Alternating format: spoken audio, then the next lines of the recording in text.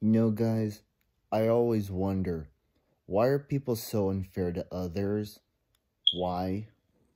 Because it seems like, well, I don't know anymore, but if you guys haven't heard already or have been living under a rock, well, a noose was found in the 43's garage area. And of course, I'm talking about Bubba Wallace, of course. And you know, I was fucking disgusted when I heard the news. And yesterday, obviously, the race was postponed because of weather and all that. So, yeah, that was unfortunate. And this incident must have happened, I don't know, after the race was announced. Well, after they announced the race was postponed and all that. So, yeah, someone snuck in, well, snuck it in. And whoever did this should be banned from NASCAR for life, because they don't deserve to be at a racetrack, whoever this person or persons are. Oh, my chin's itchy. Wow. You know, a hate crime is a person's worst sin. Committing a hate crime against someone, that is a person's worst sin. I had to repeat it just because. That was so uncalled for.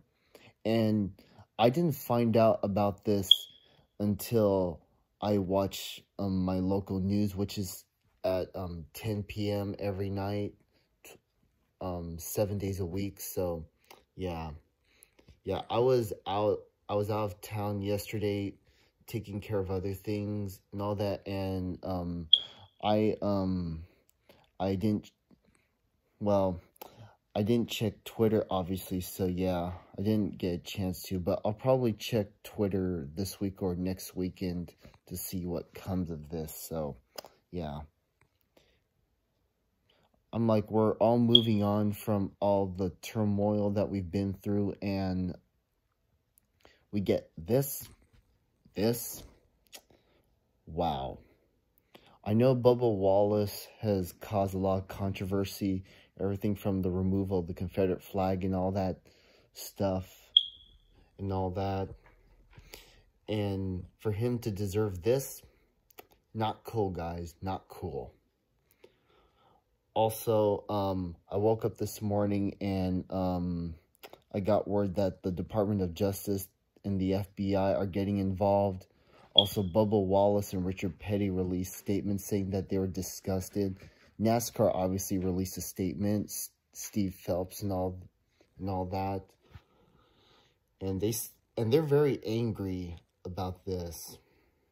And also the governor of Alabama is appalled by this as well. And so are we. This is so unfair. I mean, yeah, we're all human beings, but this, why do people, good Lord, why do people have to be so unfair to others? I just don't get it.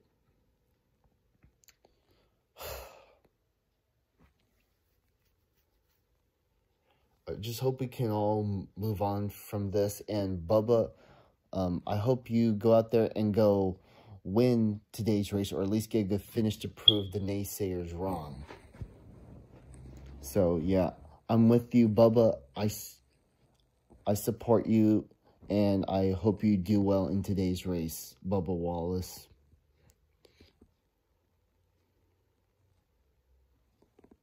Oh, I thought I heard something out there. But anyways, yeah. Just know, guys, that I will not and cannot, well, I cannot and will not support racism. It won't work for me. I'm not putting up with it, just to let y'all know. If you thought the Larson incident was bad, well, this is far worse. Unbelievable. Wow. I don't know what's wrong with people nowadays. I just hope that they find this person and give us some justice and ban this person from the sport, because like I said, this person doesn't deserve to be at a racetrack, any NASCAR racetrack. So yeah, I'm not saying a lot because there's already lots of information out there already, and the reason why I'm not saying much is because I don't want you guys to be misinformed. So yeah, because lots of things have been said already. I know most of my subscribers have already made videos about this incident, so yeah, that's why I'm not saying much. You guys may not see my facial expression may look calm, but I'm just pissed off inside. But all I can say is that I hope today's race is good. That's all I can say. But anyways, guys, I want to thank you guys for watching. This has been Chase Fan number 9 here. Make sure to comment, like, and subscribe. Make sure to hit the bell down below to get notifications for all my videos.